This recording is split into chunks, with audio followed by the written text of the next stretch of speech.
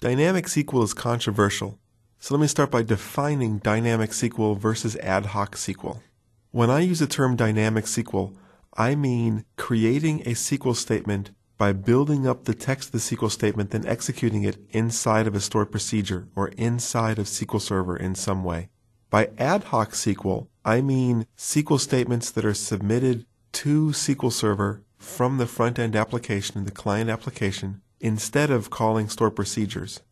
There are some times when Dynamic SQL is the best way to solve a problem. As a general rule of thumb, I'm opposed to Ad hoc SQL because if you don't have a good abstraction layer there protecting your database, it's difficult to make changes in the database later on. So databases that are accessed by lots of Ad hoc SQL, either by a client or by reporting or by ETL tools, become brittle over time, meaning you can't change the database schema to keep up with changing business requirements without having a domino effect of broken code throughout the entire system. So that's the problem with Ad hoc SQL. So with those definitions under our belt, let's look at developing Dynamic SQL. The simplest form of it is just using this execute statement, which will then execute this select statement. So switching to the family database, and then saying execute.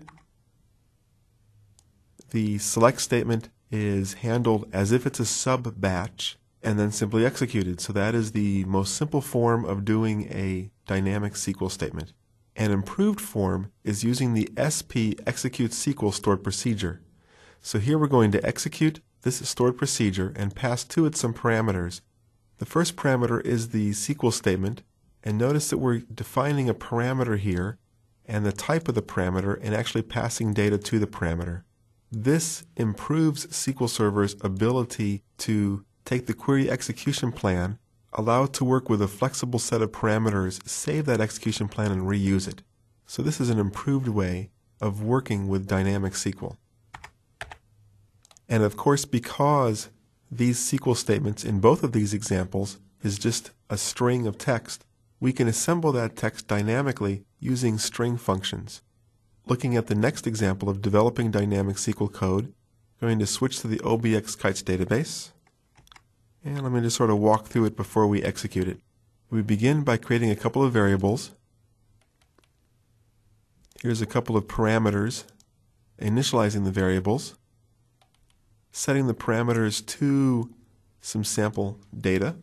Now we get into the meat of it, actually assembling the Dynamic SQL. And if there is a product category, then we're going to go ahead and build with a join. If there's no product category, we're going to select only from the product table. And for the where clause, we're looking at the product name, product code, and product category. This will assemble a where clause dynamically based upon what's been selected. At the very end, it prints out the SQL so we can see the finished Dynamic SQL statement, and then it executes it. And let me address the recompile in a minute. Let's go ahead and execute this a few times and see what we get.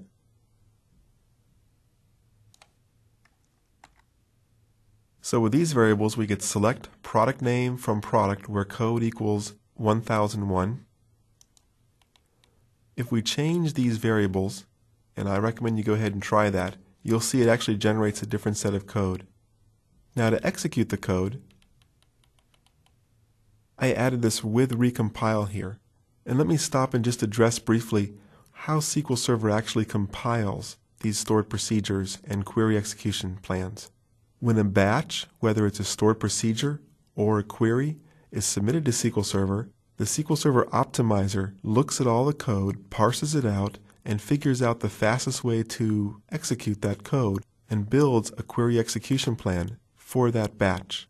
And then in most cases, that query execution plan is stored in memory so that if another batch comes along that's identical to one that's already been saved, SQL Server can say, I know how to do this, and look at the query cache, pull out that saved query execution plan, and just execute it.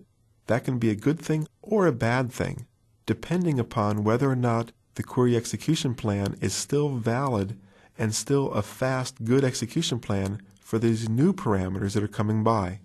We'll talk about this in more detail later when we talk about indexes. But the point I want to make here is that what works great as an index for one query might be the wrong index for a different query depending upon the statistics and how it works with the data. Let me give you an example. Let's say you're a startup company and you're based, say, in Nyack, New York. And as you're testing your database, all of your sample data, all of your initial customers are just people who live here in Nyack, New York.